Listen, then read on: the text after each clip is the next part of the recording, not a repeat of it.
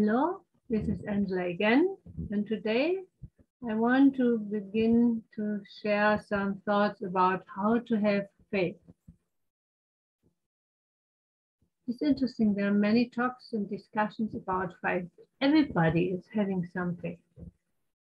Some are believing in other gods, some are believing on their own, some are believing to earn a lot of money and to have a lot of power and influence on others. Some are believing that there is no God. It is also faith. But how can we have faith? And before I begin, I want, as usual, first pray. Dear Lord Jesus, I thank you for your loving kindness. I thank you that we may have faith and that we can increase our faith.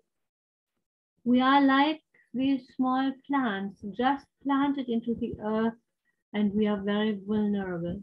I ask for me and also for all those who are listening, give us the Holy Spirit. Teach us what you want us to believe and what you want me to say. That is your words, not mine words, and that everybody is able to understand it. And thank you for this wonderful lesson. It helps me and it will also help all those who are listening.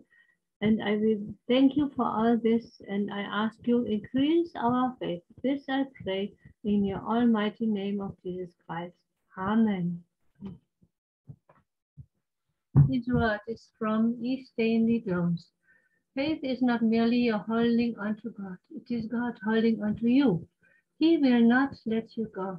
You know, I had a time when I was asking the Lord, dear Lord, don't let me go. And he was keeping me, and I went through difficult years, but he kept holding on me, and I'm very thankful about it. I thank God for this, that he's so faithful. He did not let me go. Faith or fear? Also some words from Stanley Jones. He was a well-known missionary who worked in India. He was the Indian Billy Graham. He was, his parents were Methodists. This I know. What he was, I don't know exactly. He said, I'm inwardly fashioned for faith, not for fear. Fear is not my native land. Faith is. I am so mad that worry and anxiety are sand in the machinery of life. Faith is the oil. I live better by faith and confidence than by fear, doubt, and anxiety. In anxiety and worry, my being is gasping for breath. These are not my native air.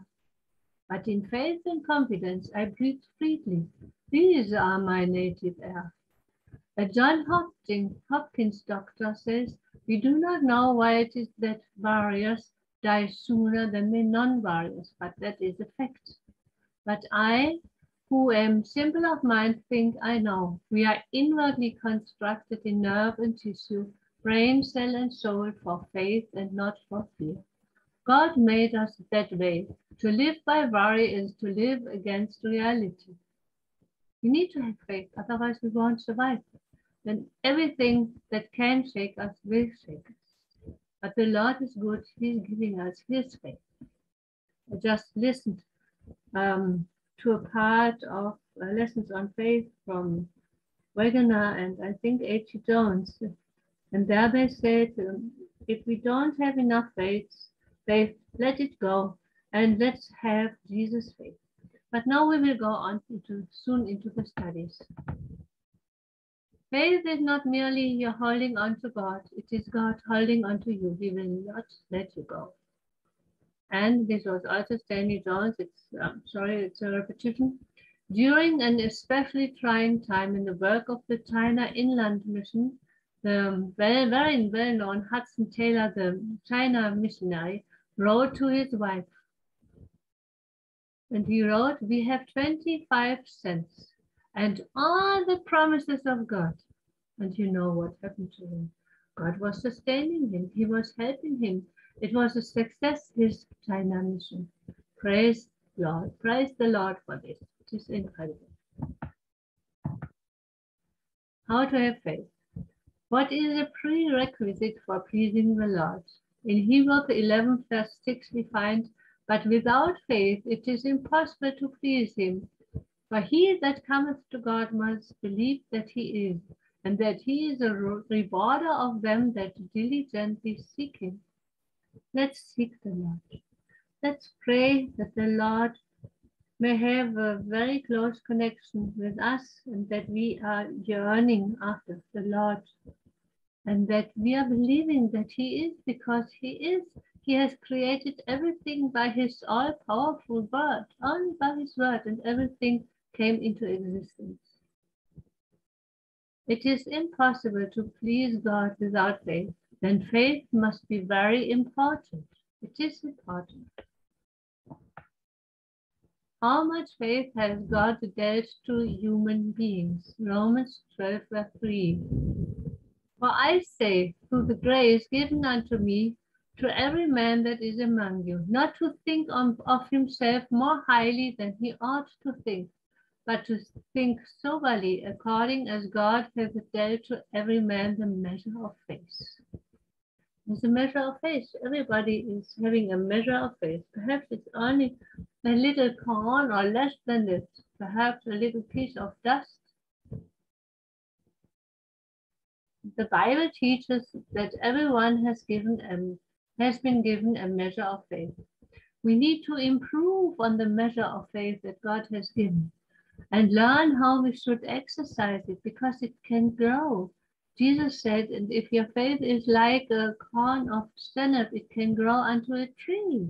It has to grow. We have to exercise our faith. You will see.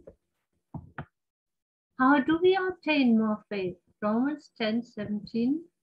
So then faith cometh by hearing, and hearing by the word of God. Listening to good sermons is a really good thing to increase our faith, and studying the Bible.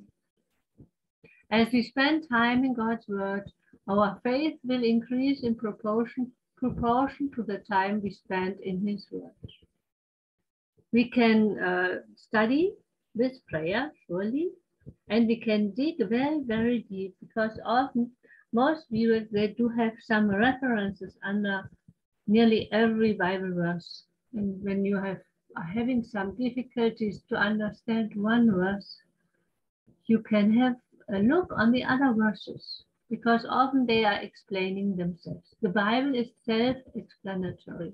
That means to every verse there is at least one or two other verses to prove if this is right, if you have understood it right or not, because on 2 or 3 witnesses, a word is established. And this is especially true for the Bible.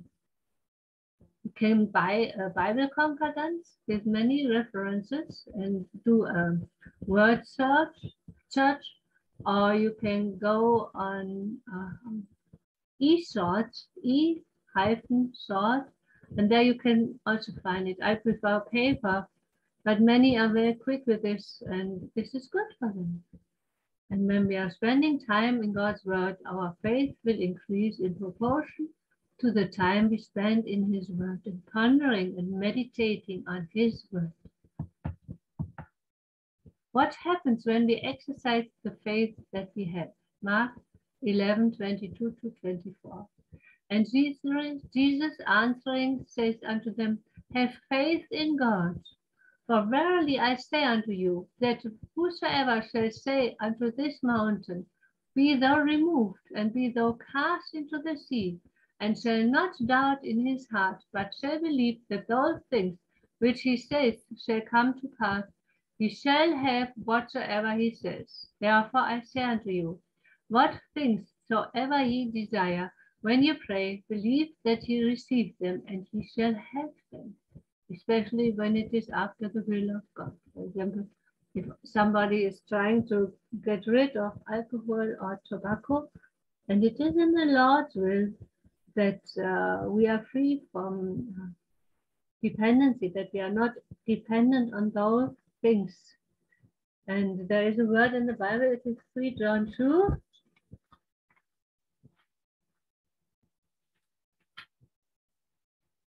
Beloved, I wish above all things that thou mayest prosper and be in health, even as thy soul prospers. And also whatsoever we ask, he shall give it to us if it is after his will. When we exercise the faith that we have, we will find, if it is the will of God, that mountains of difficulties will be removed. But sometimes we have to be a bit patient. Sometimes it takes some time, but the Lord knows best at which time he wants to remove our difficulties. Sometimes we have to come to him and plead and have a closer relationship with him. This I also feel very strongly, that when I am having a problem, he wants to have me closer to him, that I'm listening more to him, what he is saying in his words, and to some people, and then I say, yes, I understand. It is my fault to think in this way, because our thoughts are not always right. What is faith based on? Hebrews 11:1. Now faith is the substance of things hoped for, the evidence of things not seen. We are hoping for things. We have heard about Jesus. I have talked about Jesus, about what he did for us, that he died on the cross for our sins, for your and my sins, that whosoever believeth in him may have eternal life. This is the hope. It is the substance of things. We have the evidence that he's done it, but we can't see him now. The faith mentioned in the Bible is not a blind faith, but a faith based upon evidence. God does not expect his children to have faith if they do not have sufficient evidence to base on it. And therefore I wrote, it is a well-documented fact that Jesus lived here on earth. You can read more about it by Josephus, a well-known Romano-Jewish scholar and historian. There you can find that he existed. He was living here on earth. It is a fact. It is not a fairy tale. It is the real fact. He was living here on earth. What is faith based on? Faith is not the ground of our salvation. That's very important. But it is the great blessing. The eye that sees, the ear that hears, the feet that run, the hand that grasps. It is a means, not the end. If Christ gave his life to save sinners, why shall I not take that blessing? My faith grasps it, and thus my faith is the substance of things hoped for, the evidence of things unseen. Thus, resting and believing, I have peace with God through the Lord Jesus Christ. Amen. This is so nice. When are we benefited by God's word? Hebrews 4:2. For unto us was the gospel preached, as well as unto them. But the word preached did not profit them. Why not? Not being mixed with faith in them that heard it. You see, the faith is very important. The word of God can be read in such a way that it does not bring any spiritual benefit. It must be mixed with faith. It also must be applied to the life of the reader, not only hearing and going away and forgetting all what we have read. This I have sometimes when I think, you've forgotten what you read in the morning. But pondering about it during the day. Therefore, sometimes it doesn't have use only reading the Bible like normal literature. Better is to read one verse, an important verse, and thinking about it through the whole day. This gives much more impact. What will true faith lead us to? 1 John 5:14. And this is the confidence that we have in him, that if we ask anything according to his will, he hears us. When we know that he's hearing us, then we know he will give it to us, but to his appointed time. He knows best when the right time is to get it. True faith breeds confidence in what God can do. The opposite is also true. If a person does not have faith, he does not have confidence in what God can do.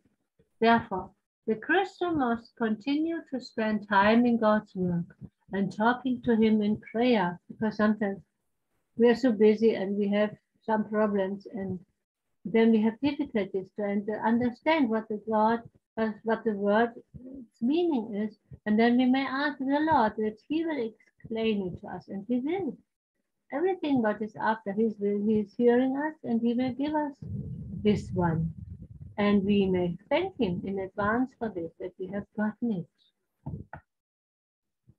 How can we see faith? And I'm thinking on an experience. There is a little video about it. Victory over tobacco and alcohol. Kindly listen to it.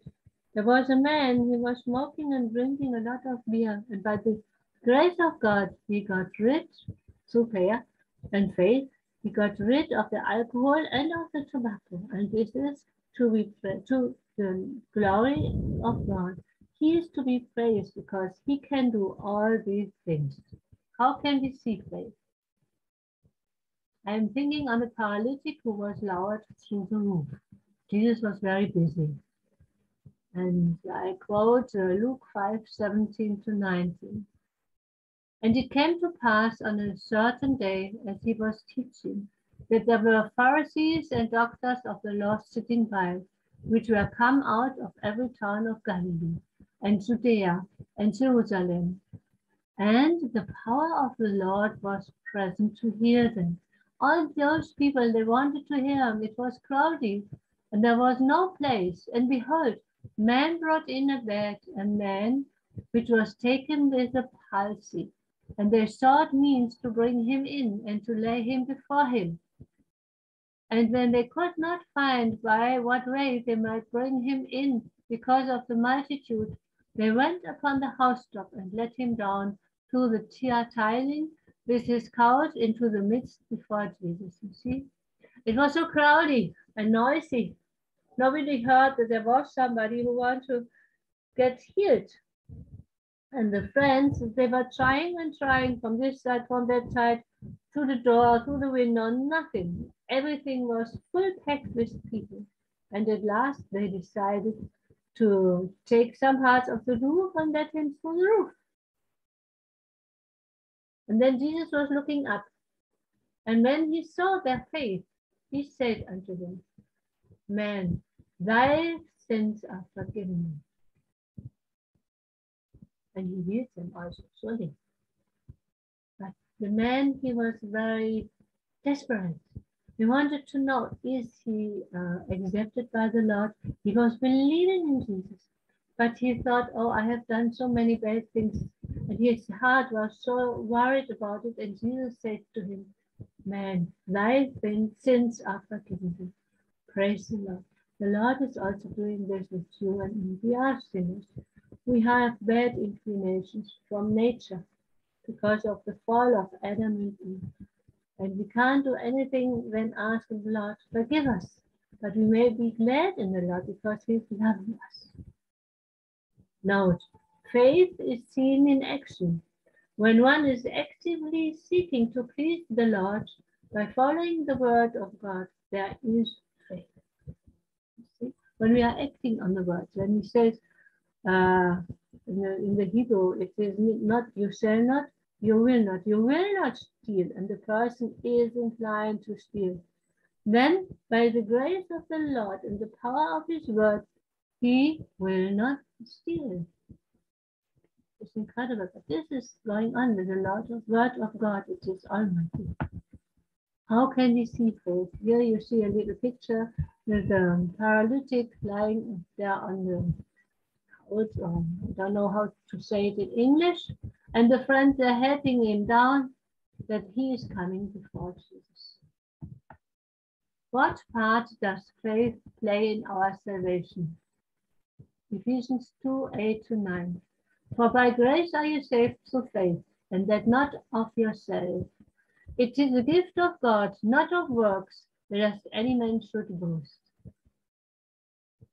It is by faith that we believe in the free gift of salvation. You cannot say, I'm believing, and then I get proud, and I say, haha, I am believing, and you are the last one. in this room. No, it is the grace of God because it is a free gift. We can't earn it. We don't deserve it because it is only by the love of Christ who died for you and me on the cross and gave his life for our sins that we, meanwhile we are believing in him, may have eternal life. That's the point. It is by faith that we believe in the free gift of salvation. What should a Christian live by? Galatians 2:20. I am crucified with Christ. Nevertheless I live, yet not I, but Christ liveth in me. And the life which I now live in the flesh, I live by the faith of the Son of God, who loved me and gave himself for me. This is it. We will not live our own life, the old inclinations. We are to live by faith. We are to live as if we are in the very presence of God, for we are actually living in his presence because he can see your heart. He knows exactly what it is in your and my heart, what we want to do, what we don't want to do, where we have some crooked ways. He sees it, and therefore kindly give yourself to Jesus, that you can say it like Paul, I am crucified with Christ. Nevertheless, I live, yet not I, but Christ liveth in me.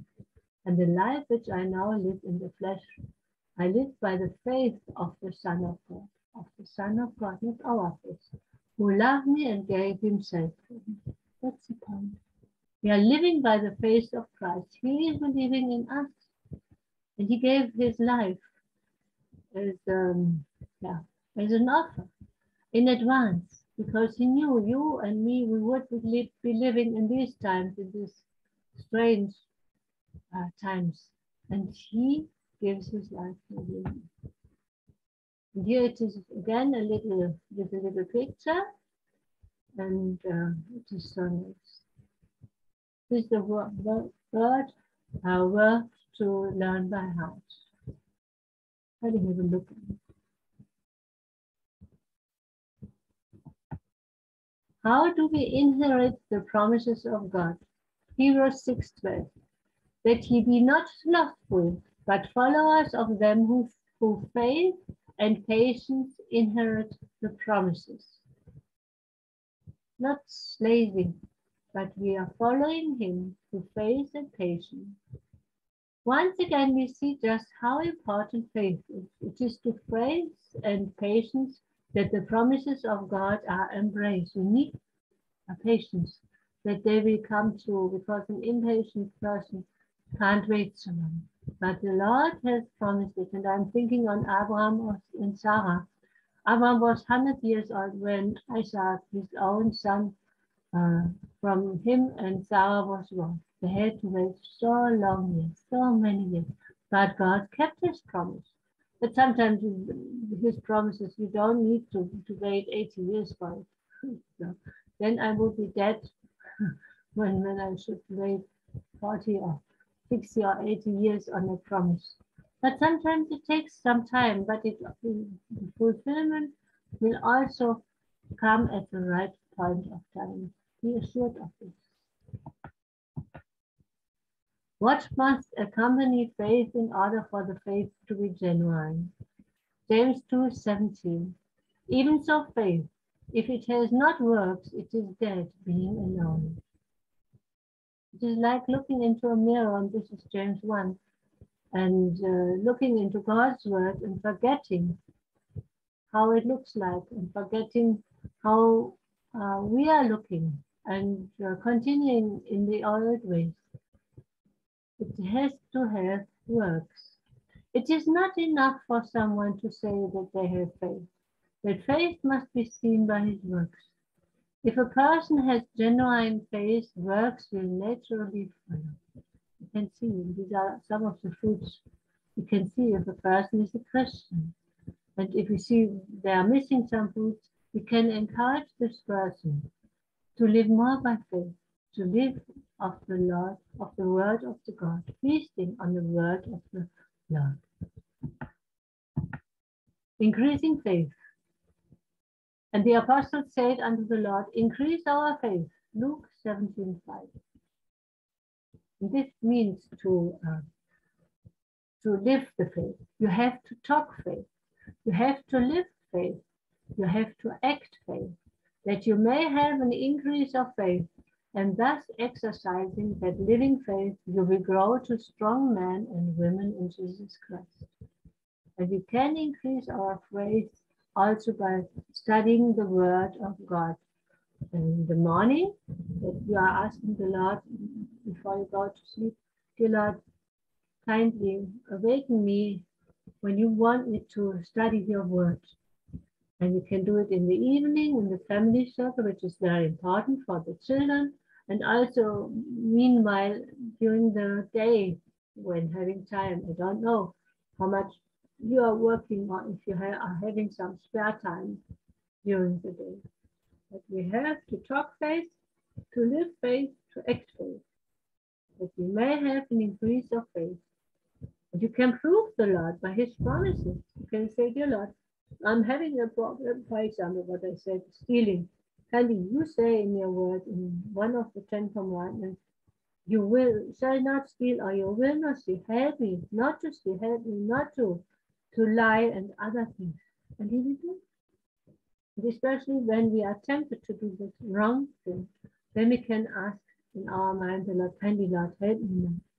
I don't want to do the bad thing. And he will help you. He will find a way of escape for you, like 1 Corinthians 10, verse 13. How is it that we overcome the allurements of this present world? 1 John 5:4. For whatsoever is born of God overcometh the world. And this is the victory that overcometh the world, even our faith. Our faith is absolutely vital in overcoming this world. In fact, it is impossible without faith. From this study, it has been very evident how important faith is. Faith penetrates every crevice of our experience with Jesus. It's true. We have to believe in him because we can't see him. Our eyes are closed. It is as if we are having a curtain over our eyes. But through faith, we can come through the curtain and come near to God, coming nearer to him by studying, by praying, and by acting on all the things we are learning from the Word of God. And it is a very interesting journey to live with the Word of God and doing his will, because you will experience many incredible and astonishing things, and you will become glad about it and happy because you are doing the will of the Lord. For whatsoever is born of God overcomes the world, and this is the victory that overcomes the world, even our faith.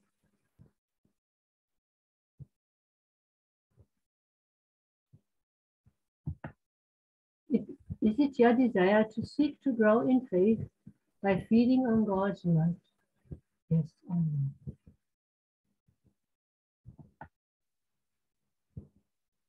Let's pray.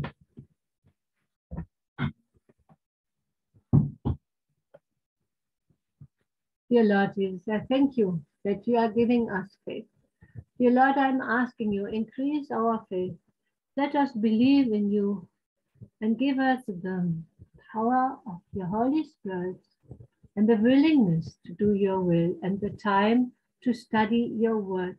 Kindly awaken us in the mornings that we will have time for prayer, meditation, and that Bible study, and think about the words and how we can apply them into our lives.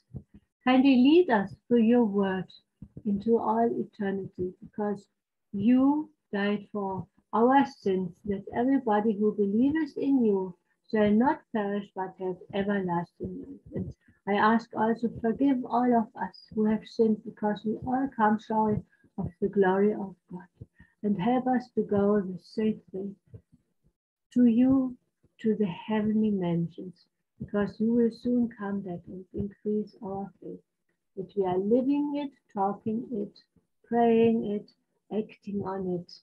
And I thank you for everything what you are doing. This I ask in the almighty name of Jesus Christ. Amen.